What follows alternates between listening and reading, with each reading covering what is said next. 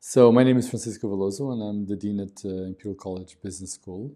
And as the dean, I mostly oversee the team, looking at more the strategic level of what the school does, and working with the rest of the fantastic team to materialize, the vision, the ambition of the school, and what we're trying to build here. Cool. And when this interview goes out, you'll have been here just shy of a year. So what attracted you to move to London and to take this role? Well, it's always a combination of things that make you, go on a path such as this, and this was certainly the case. And I would say that one of the things that really attracted me is the trajectory that the school is. So what happens is that, the business dynamics here at Imperial College has been relatively recent in the grand scheme of things, let's put it this way, of business schools.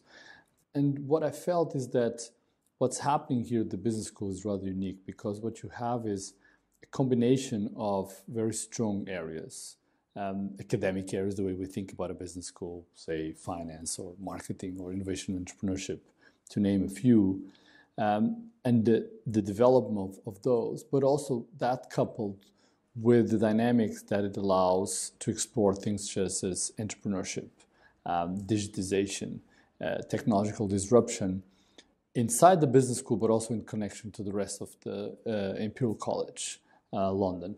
And that is really something that's very unique today. Very few business schools, I think, can really work in this space the way that I think that the business school here at Imperial College can do. And then certainly other, complementary elements, the reputation and the brand of Imperial College London, London itself, the city, and all that it has to offer with its very dynamic business environment. So it's a little bit all of these combinations. And then also the fact that it relates well to my own personal experience, right? I mean, I was trained as an engineer, then got interested in innovation and entrepreneurship. I've been in the US and Europe across engineering and business schools. And so I really felt that the whole thing kind of came together very nicely in terms of, a next career step for me and for the school, of course. I mean, it's a two-way process of selection in some senses. Lots of stuff there that I'm going to have to pick up on later. But I think it's really interesting that you mentioned about London being a dynamic city and lots going on here in terms of business. And I've seen that you've written some stuff about how in terms of business schools and business and education, London is still very much open in spite of Brexit. Now, you've worked, studied, taught all over the world. And in light of the sort of turmoil affecting, I guess, the UK around Brexit, why do you think that this is still a city and a school that international students would want to come and learn about business? Well, the core elements that I described about the business school, so the strength of the disciplinary areas together with the possibility to work on these very important topics of today, such as entrepreneurship, innovation, technological disruption, digitization, that doesn't go away with this turmoil that happens around it. In effect, even if one ponders around that, I mean, some of these very big disruptive forces around digitization may have a much bigger impact than Brexit altogether, right? And so I think some of the core fundamentals about what it is possible to build here at the business school really don't go away with the turmoil around it. I mean, is it a good thing what's happening around it in terms for the city and for the country? I don't think it is. I wish that there would be less of this turmoil. But I don't think it really affects the vision to really build a top business school here in London that, in connection with Imperial College, can really tackle these very fundamental issues that are at the core of what it is to be a manager today in this day and age. So on that note, I think that's a really interesting point. And I mean, VUCA, volatility, uncertainty, complexity, ambiguity has become very much a new normal. But while it does cause a lot of disruption, it has raised the profile of really important business skills like agility, resilience, innovation. How do you think business schools are responding to prepare managers to thrive in a sort of VUCA workplace and a VUCA economy? How are we sort of building those sort of skills needed to lead and manage in today's world? That's a very interesting question, and as you can imagine, something that we grapple with on the way that we think about our own business school in important ways. And so I do think it is critical for the business schools to think about how they are preparing students. And I think there are very elements that I think the business schools need to take into consideration, and certainly that's the way that we're thinking about it. First is to reaffirm that, understanding marketing, understanding finance, understanding strategy is still very important in this volatile environment. And so making sure that your core is there and that you're doing a good job on that always needs to be there. So it cannot be done at the expense of that. Now, with that in mind, then we have to think about the changes that are going on. How do you prepare the students? And so one of the things that we've been very much pushing is this entrepreneurial mindset, this idea that if change is happening around you, either you can be on the passenger seat in some sense or on the driver's seat, because it is taking place. And so what we try to instill in our students is this notion that if you're coming here, we're going to help you to prepare you to be on this driving seat, to be an agent of this change, and hopefully for good, obviously, right? But to be an agent, a protagonist of this change, be it in a new firm or an existing organization. So this is one important element. The other important element is a much greater familiarity and training in analytical skills, in being able to deal with data, understanding, digitization, all of these elements that then branches out to other areas such as fintech, digital marketing, and all of these things that are important and around which we have a variety of initiatives that are all very important here. The third element related to that is also what I would say in relation to the other part, which are the soft skills, right? So we realize that the creativity, the working in teams in a more robotized environment is gaining a different stance, and so we need to prepare the students for that. And the last element that I want to note, because I think it really links several of these as a good example, is something that's more specific to our school, but I think it shows the kinds of things that schools can do, is, for example, our emphasis in training students in design thinking. So why do we do that? I mean, we do that because if you're in this VUCA environment, over the next 10 years, you will be facing disruption. You will see parts of the business around you being dismantled and rebuilt in a different way. You will have to question some of the things that are at the core of the business model of the organization that you will be. The design thinking is hopefully preparing our students to be comfortable in asking these questions, in having the tools to look for answers, and then to think about their implementation in a significant ways. And this is for us, just an interesting example of how you can actually have a tangible way around the MBA skills to really prepare students for these novel and different present and certainly future.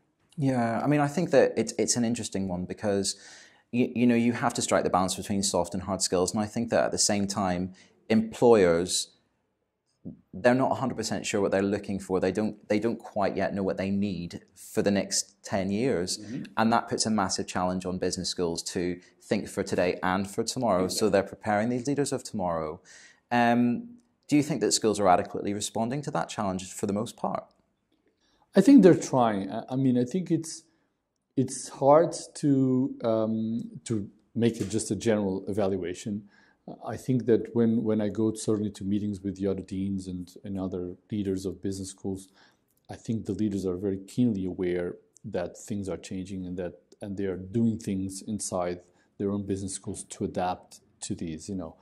How successful they're being on really being able to instill these types of skills into the students, it's still early to say, because I think everybody's kind of in transition at different speeds with different levels of assertion, let's put it this way. But I think they're all trying to cater to this new reality and to prepare the students for new realities. I think some schools are probably more advanced, better equipped to do it than others, which is normal.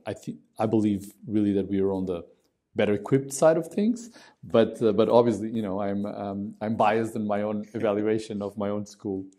But I think that brings us nicely to the next point. I know that you're very passionate about the role of digital education and online learning, and I can see that you've written and talked about that quite a lot. Now, there is in our industry, in the sort of business education industry, there's very much the school of thought that we're preparing leaders and businesses to be innovative, but yet in many cases business schools are behind the curve. Now, in terms of, I suppose, learning and teaching, how are you really sort of leading the way in innovation and really sort of being at the forefront of digital learning?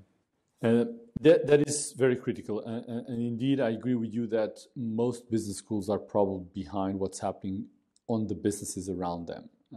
Fortunately for us, we really, and this comes before my time, and so I take no credit for it. It's really something that the school has felt very, very passionate about, is that this was going to be very significant for the way that we learn. And so it has invested very significantly in creating capabilities. We have a fantastic educational technology team, an EdTech team, that for several years has been very much working around how do we teach online. But how do we teach online in a very rich way, engaging way? It's not about a MOOC, it's not about a video. On the contrary, it's really about creating an interactive learning environment that's digitally mediated and doing that. And so basically we invested on that for several times, and we launched a very successful global online MBA. We adjusted our executive MBA as well so that it's a blended program, because we feel that that's the reality of the executives today. That's the way we feel about it. But a very important thing around that, and that touches on how we're learning about it, is that on the one hand, we learn about that and bring those learnings into the forefront of what we offer inside the school in different ways, so that the things that we learn that we can do better because of this digital platform, we bring this even to the classroom that's happening here. So obviously the most well-known is what we think about flipping the classroom and these kinds of things, but it's more about the interaction. How do you get that interaction with the students through a digital platform and really increase the learning around that? And then also about measurement, right? I mean, you have better data about what the students do and don't do, and then you can relate that to how they have accomplishments. All of that is an important part of this learning process. And we take it very, very serious, because it is really the present and certainly the future. Right.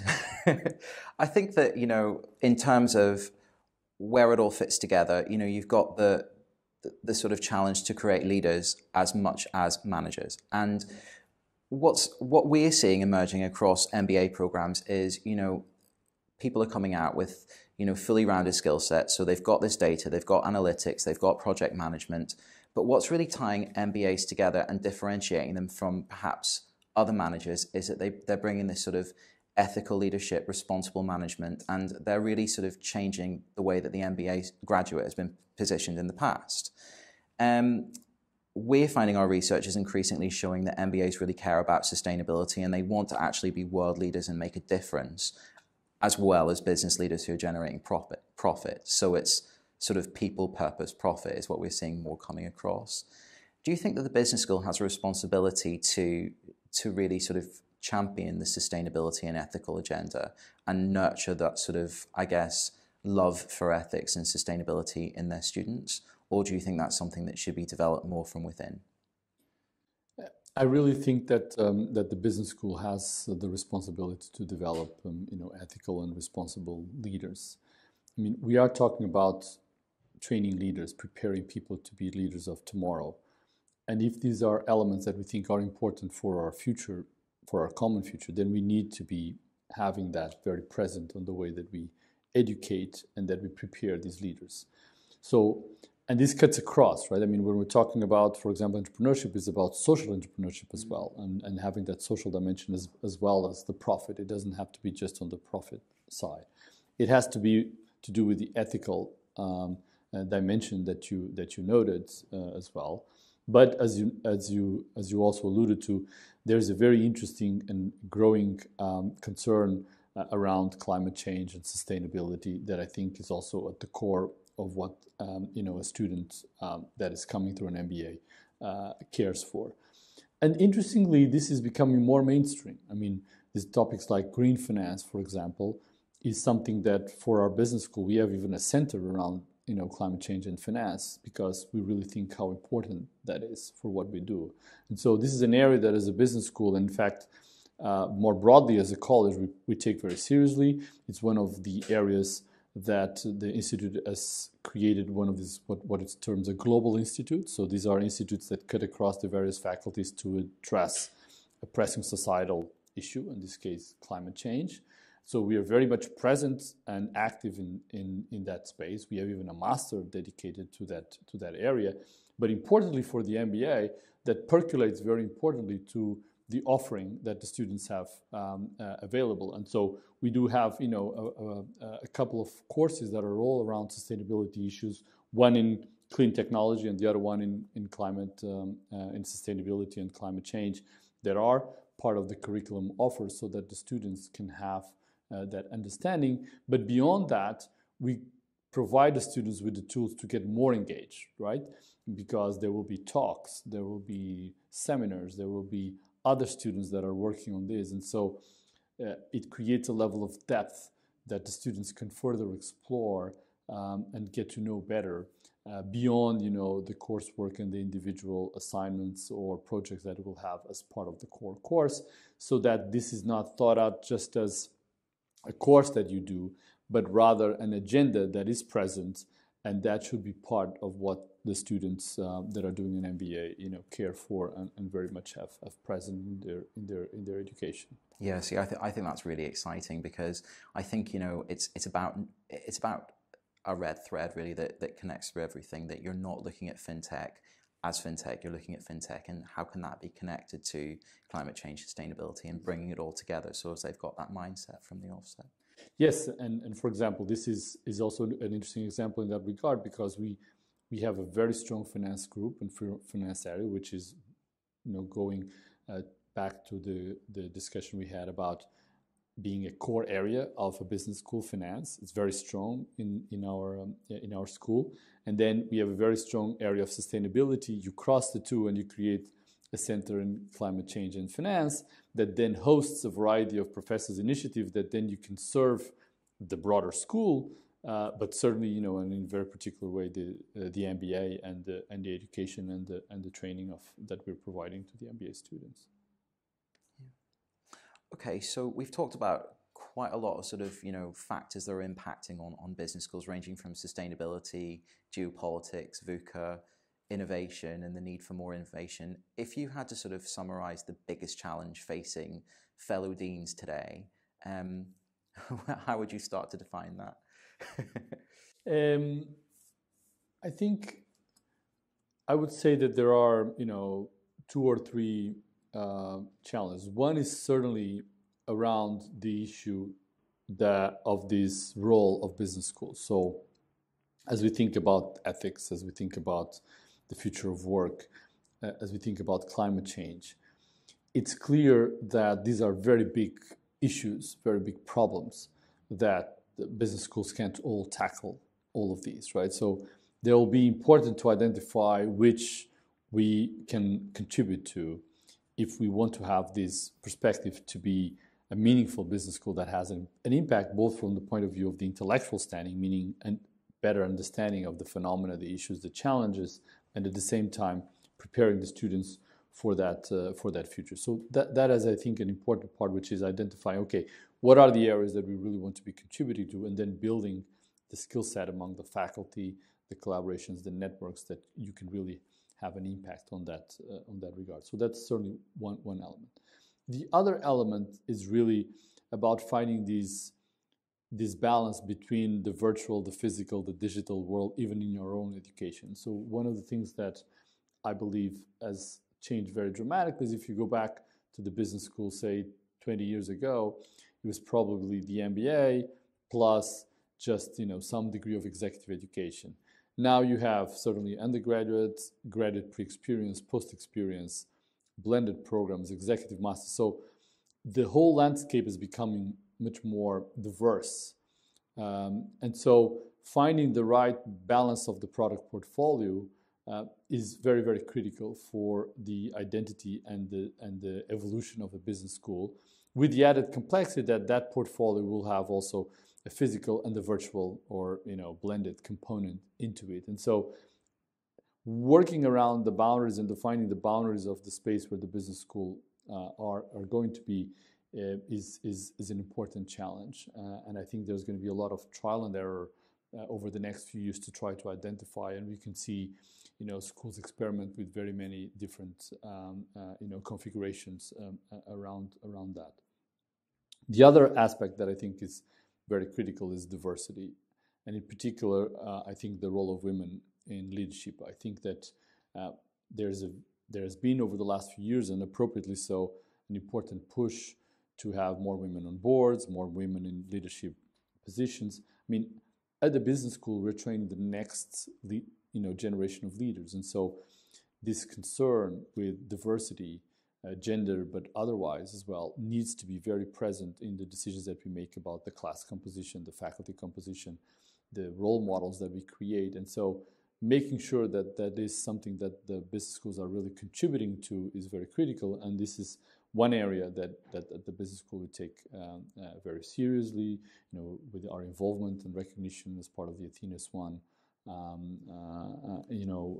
effort that we really that is really important for us. And I think it's something that I think has to be part of the present and the future. And we have, from scholarships, Forte fellowships, and others that we have to really foster and develop these elements, which is I think quite important. I think the last element that I wanted to also highlight has to do with how to continue to attract, retain, and develop outstanding faculty in this environment, because faculty tend to operate on their disciplinary grounds. And so here I am talking about the importance of having an impact, tackling global challenges, understanding digitization, and the way that we still think on academic areas in general, and the way that faculty get trained is because they're faculty in economics, in finance, in marketing, in innovation, right? And so finding a way to nurture this deep knowledge, which is very important, because that there's a set of toolkits and knowledge that is important for them to be at the forefront of knowledge of a specific area. But then finding a way to link that to these broader issues is very, very difficult to do. And I think this is something that all the business schools are grappling with and trying different ways to make that happen. Yeah. I mean, I think I love that answer. I was nearly finished the interview, but now you've given me about 4 or 5 more questions to ask. I think that, in terms of what you said about, I guess, the breadth of different courses and expansion of the sort of business school portfolio was really interesting. And depending on what newspaper you read on what particular day, the MBA is diminishing, the MBA is growing in importance. What do you think its position is within the business school? Now, some people would say, well, the MBA is our flagship course, whereas others would say, well, it's our loss leader. How do you think it is positioned within the business school? Is it, is it the sort of still the core part of the business programs, or has it got a new role, and will that change in the future? I think the MBA plays a very important role because of the role that it plays in relaunching people's career paths in particular, right? I mean, so there's a variety of other products that are equally important for a business school. So I think what has changed is that before, I think you would say that the MBA is the flagship program, and it's around which a lot of the things on the business school get centered. I don't think that that's true anymore, but it's not in a way that it says, oh, the MBA is not important. Not at all. It's more about the fact that the business schools now are active in several different educational spaces. But what I think is rather unique about the MBA, and will continue, is that it is this program by which you take people from a variety of different backgrounds that had started in some kind of role, and then use the MBA to really, relaunch their career on a direction that around which they have a much better sense of what they want to do, right? I mean, so you may finish undergraduate, or even if you did a pre-experienced master's, you may start to work over the first few years. You're kind of discovering what you like, what you're good at doing, what it is this thing to build a career, right? Which is in some senses something that at the beginning may be much more abstract. But I think that the moment you decide to do an MBA is typically the moment that, okay, I kind of have a sense of where I want to go. I understand why the MBA can be a very important lever into that advancement of my career. And so I go and do an MBA. And there's no other product like that. I mean, you cannot replace the role of this product. And so you can have a discussion about, is the market bigger? Is the market smaller? Is the market shrinking? Is the market growing? Is it, a little bit older, a little bit younger? But this role is not going to go away. And so it will continue to be a centrally important product on the portfolio of a top business school international, because this is, if we're talking about training leaders and contributing to leaders, you have to be contributing to this group of people that are being prepared to be leaders, have that ambition, have that drive, have that capability, and therefore you are having that contribution. Now, you're going to contribute in different ways. In our business school, we like to contribute a lot to the entrepreneurial mindset through the linking to technology, to innovation, to digital, because that's what I think we're particularly equipped to train these leaders to be able to do around that. And so the different MBAs will be able to contribute differently on these advancements. And we'll be doing our own path, and others will be doing others. But I think it is and will be still a very central product in this regard. Couldn't agree more. And then I think it's really interesting in terms of, I suppose, cohort diversity. And I think that a challenge that more and more business schools are facing are, you're right, diversity of men and women, but also diversity of experience. So, people bringing in creative backgrounds or entrepreneurial backgrounds, science backgrounds.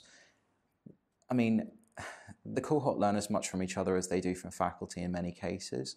How do you sort of perfect the ideal diverse cohort? How do you start to think about recruiting them?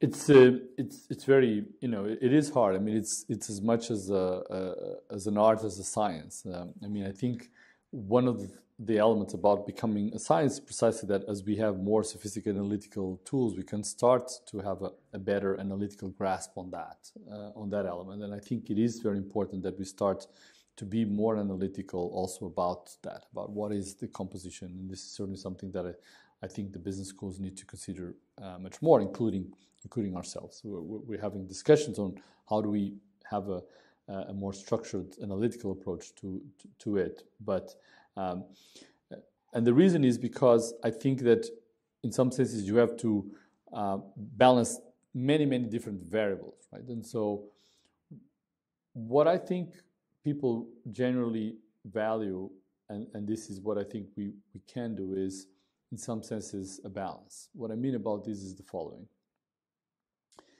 People also come to MBAs because they find some identity about the MBA, about something, more or less that they find that differentiates it from other MBAs, right? And so when I think about that, it's hard for me to think in abstract. I think it has to do with what is the kind of diversity that you're trying to build given the profile of your MBA, right? And so if I would think about our case, right, where we're trying to have this entrepreneurial dimension, it is very critical that we have a set of entrepreneurs that come, because they'll bring that drive and that experience, right? It is very important that we bring people that are comfortable in several areas of science and technology if we're able to connect to that. But at the same time, we don't want people to think that the Imperial College Business School MBA is just a techie, geeky MBA. And so you need to balance that with people that are coming from the arts, from design maybe, and from the creativity part, so that you have a little bit of a mix, right? So for me, for example, this type of mix and thinking along those lines of profiles and diversity of profiles may be more important than thinking about, I want one from fast-moving consumer goods, another one from the financial industry, another one from consulting, another one from... So other, may segment in a different way, right? So I think we want to create a certain environment and a certain experience for that class. And so for us, it's important to think about building the diversity around what we believe is important for our identity. And so if we want to connect to climate change, and if we have somebody that comes from that background, it's very nice to bring them to the program, because they will bring that concern to the program, and we want to have that. So that's the types of elements that we think about when we're considering the profile of the class that we want to build.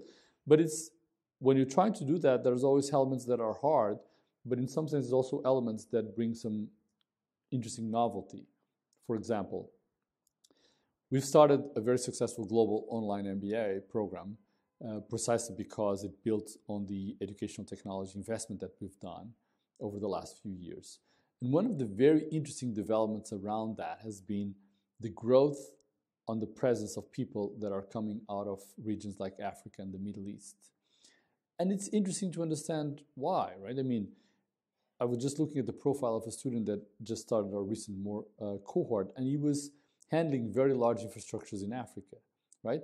If you're handling very large infrastructures in Africa, there's no way you can attend a regular MBA unless you decide to stop. So a global online MBA allows you to, look for that MBA education and still make it compatible with your career path that you're trying to achieve and to develop. So one of the very interesting developments around this more blended online solution is to bring other elements of diversity that are sometimes harder to weave into the MBA, because you're thinking about it, for example, that you have to stop, come from a year, and with a variety of opportunity costs to make that decision. Now, these more blended, or online approach allow other new elements of diversity to be more present in the classroom, which is very, very, very interesting and very, very enriching. And this is part of the elements that we're learning about the potentials of having these novel approaches on the MBA, at the MBA level. Excellent. Fantastic. Okay, and then just towards the end of the interview, just to sort of, I suppose, closing the loop, obviously it's important to recruit and develop MBAs on the course, but a big part of the sort of, I guess, MBA journey is that relationship with employers and corporates. I mean, I don't think that it would even be worth asking you why that's important, but how can a business school build ever stronger links with employers and really sort of, I guess, add their own insight to the business world in terms of relationships and partnerships? I think that the relationship with the corporate world is ever more important. And I think more recently you can even materialize in different ways.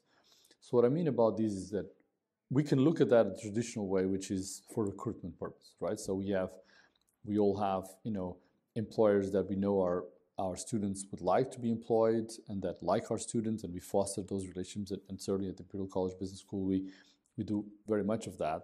That's not very different from all the other business schools that try to build that relationship. It is a very important relationship.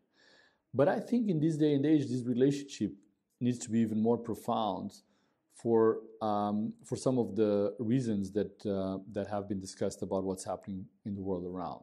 So what I mean about this is, with the work and the future of work having so many uncertainties because of technology, digitization, disruption, how we understand a job, a role, a function today is not the same that it's going to be in 5 years, in 10 years, it's going to change. And so the relationship with the employer should also be about, on both sides, understanding what are the things that the students are now looking for in an employer in this new day and age, right? What it is for them, a wonderful development opportunity that they feel is going to allow them to progress in the future. And I think the employers are eager to know that about that. I mean, I had a lunch with a financial services company a couple of weeks ago that invited me and a couple of other colleagues precisely because of that, because they were feeling that their communications with the prospective employees was complicated because they were looking for different things and having different expectations. So that is one element, that dialogue. We have to also foster that dialogue on both sides. That's one important element of that.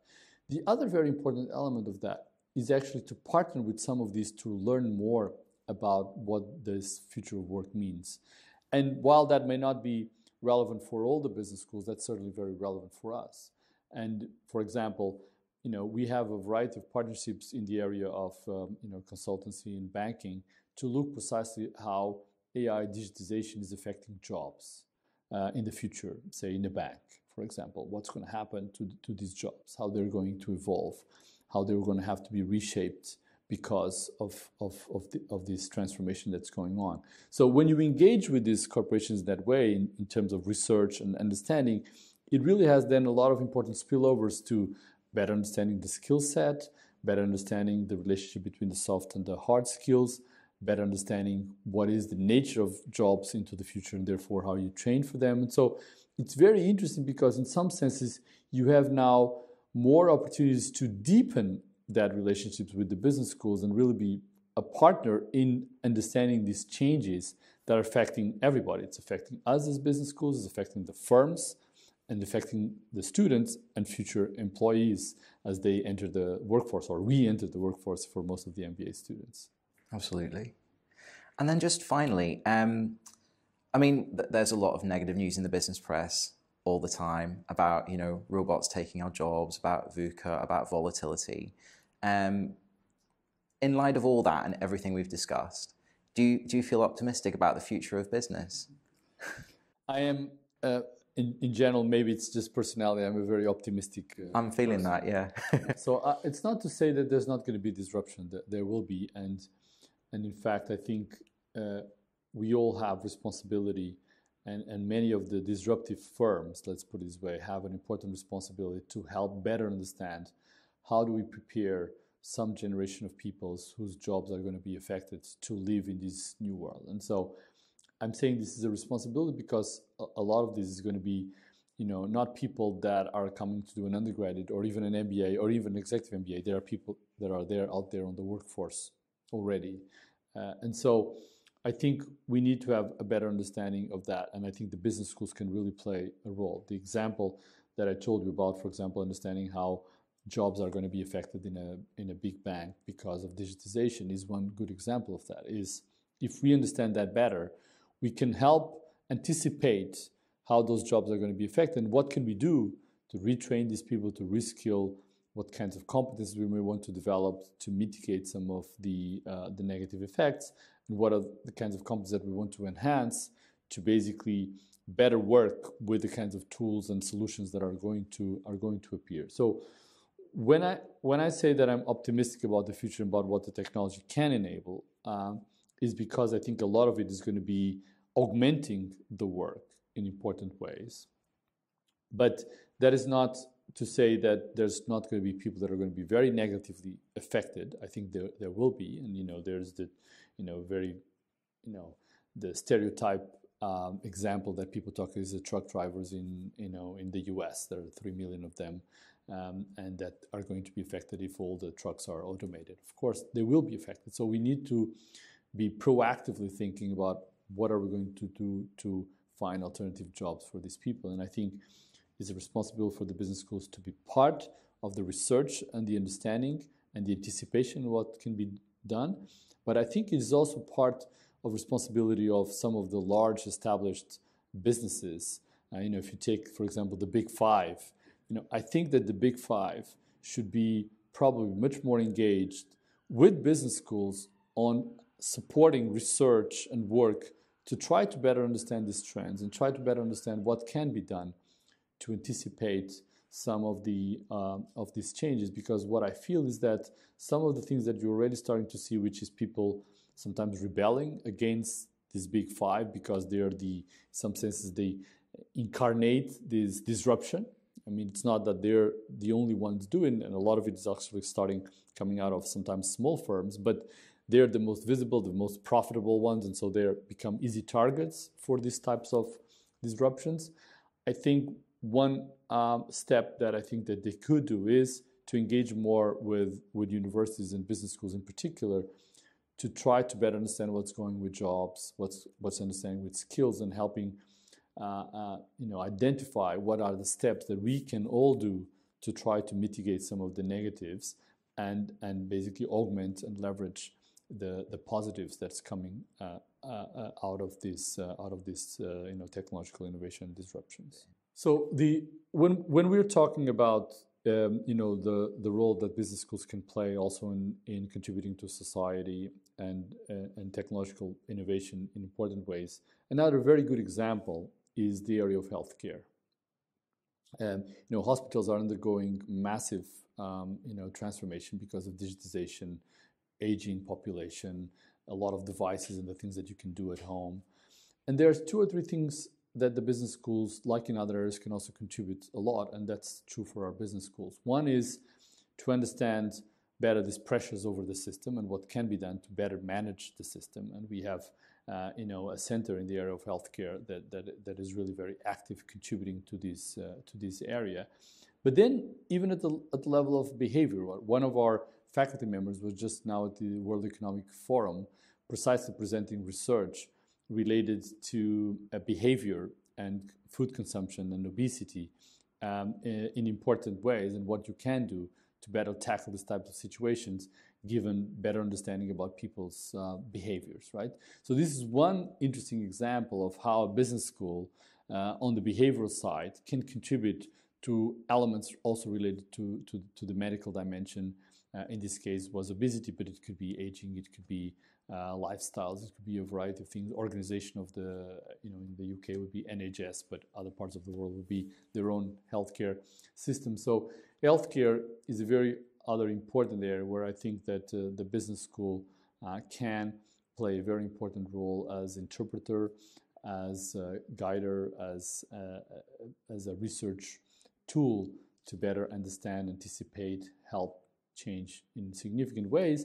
And then, of course, with important links to the education part, because you can make that part of the curriculum that you offer. Healthcare is a gigantic sector that takes a lot of people on the managerial side as well. And so training people to be active on that space and well trained so that they can be agents of change again, I think can be really, really powerful. And I just wanted to complement that with that note on the health side.